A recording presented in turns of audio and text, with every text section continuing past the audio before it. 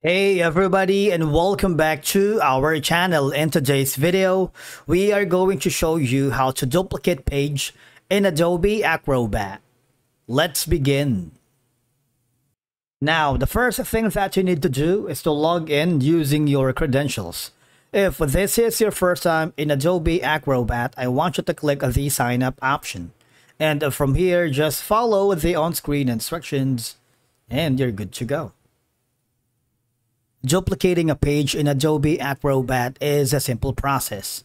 So if you're using the Adobe Acrobat, the web version or the online version, if you go to the organized pages, you can simply select the document that you're working. For example, I'm going to be using this section file.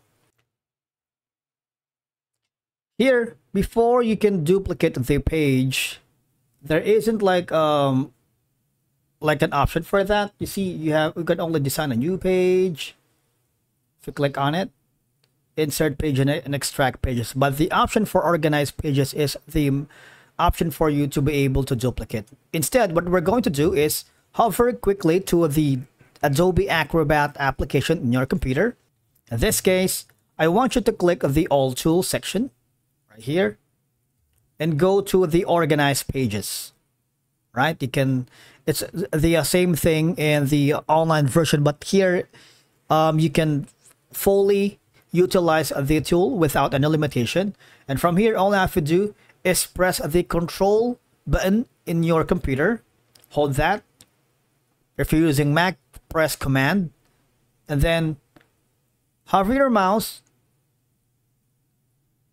and paste it to the right side. You see, there is the duplicated page in Adobe Acrobat. All right. Now, if you wanted to duplicate multiple pages of it, you just have to select all of them. Follow the same process to duplicate it once. You have now 4 pages or 4 copies of the design that you are working. This will allow you to duplicate pages in your PDF and reorganize them as needed. All right. Now, the idea is that by duplicating a page, you can experiment with the changes in layouts or while preserving the original page. This is ideal when you want to try different versions of the same page, and of course if you're working with multiple freelancers or you wanted to test some experiment with your client, you can duplicate a page, make edits with one version, and then compare both versions to see which works best, which is useful for design or content adjustments. It's very helpful when reorganizing long or complex documents, right? And of course, it makes it easier for readers to find important information. And that's it for today's video. Thank you so much for watching. We will see you in the next one.